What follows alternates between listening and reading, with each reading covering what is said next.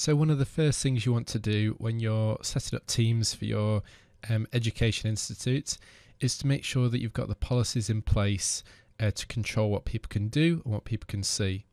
And that's not just for students but for staff as well. So I'm going to go through some of those policies that you'll want to set up before you release it to staff and students, or if you haven't already done so, maybe go back and make some changes to them. So there's a number of different policies in the Teams Admin Center. So I'm logged into the Teams Admin Center. You can do that by going to the Admin Center, and on the left hand side you'll find the Teams Admin Center, which will take you here. So one of those is going to be the meeting policies. So we'll look at that one first. We'll just go to sort of top to bottom.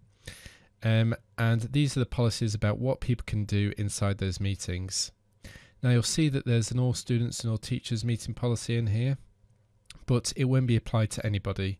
The only one that is applied to everybody is a global one, and this is the one that overrides everything.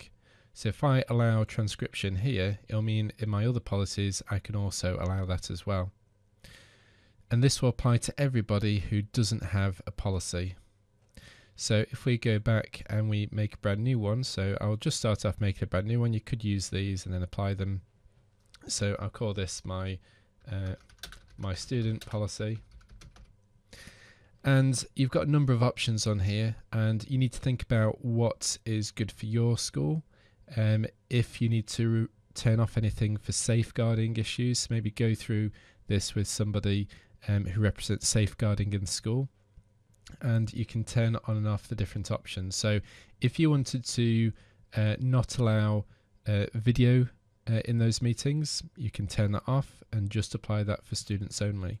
So you can make those choices and you'll be able to go through all these different options and turn stuff on and off to allow them, if I wanted to not let them chat in meetings, I could do that. That probably wouldn't be great, but if you really needed to, you could do. And you could even set a policy for maybe some of the students that need to be restricted a bit more.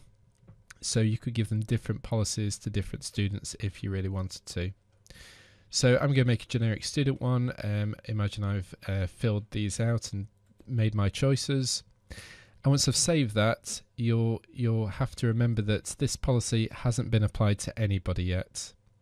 And the way we can do that now, it used to be just through PowerShell, which you can have a look at our other blog post, how you can apply it via PowerShell. But we can actually do that now using the group policy assignment. So I can go to add a group. I can search for that group. So I've got a group for all students. And I can apply this policy. So I can choose that new student policy and I can click apply.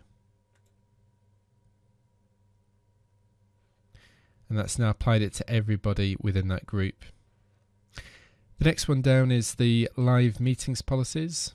So this is if you do some live events. So if you decide to hold some live events, maybe it's a school assembly, or maybe a parents' evening that you're going to do a talk at the beginning where you want everyone to watch, but you don't necessarily want people to chat and have conversations in those, then live events is great for those large groups of people who are watching a webinar. So again, you can create your policies in here. There's not as many options in here because live events are quite restrictive anyway. And again, I can make those changes.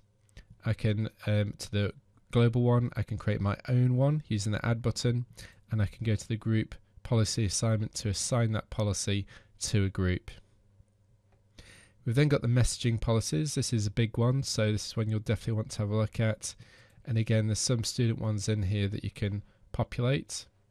Now, one thing to think about when you think about the messaging policies is when teachers are in their teams, they really need to be able to delete messages that students put on there. So owners can delete sent messages is one that you'll definitely want to enable for teachers, and you want to apply that to your teacher group. So if they need to remove any messages for safeguarding reasons, they can do that, because out of the box they can't do that. And again, there's a number of different other options on here that you can decide. If you want students to be able to use memes or stickers, you might want to restrict some of that, or maybe just allow it for teachers. And again, once you've saved those policies, we then go to the group policy assignment, add a group, and we can assign that. So if it was a teacher policy, I can select my all teacher group, and I can assign that faculty policy that I've just created and apply it to that group. I'll just discard that. So there's a number of other policies that you'll find on here as well. So there's things like permission policies, and again, you're not always going to want to create all of these, but when it comes to things like installing custom apps, maybe that is something you want to restrict just to teachers, or maybe restrict it altogether. Your voice policies, so this is probably going to be more appropriate to you if you're using Teams as a calling system in terms of, phone system. And this allows people to do things like park calls, and it'll be things like answering machines as well.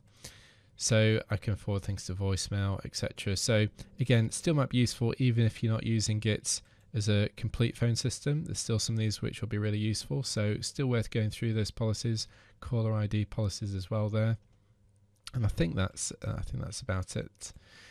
So you've got all those different policies you're going to want to go through, sit down with somebody, make sure you've got the right ones, but then don't forget you do need to apply that policy afterwards, either through PowerShell using the blog post we've provided, or just using that new group policy feature, which you might see isn't available on all of them yet. We can see it's not available on this caller ID policy. You'll still have to set those via PowerShell.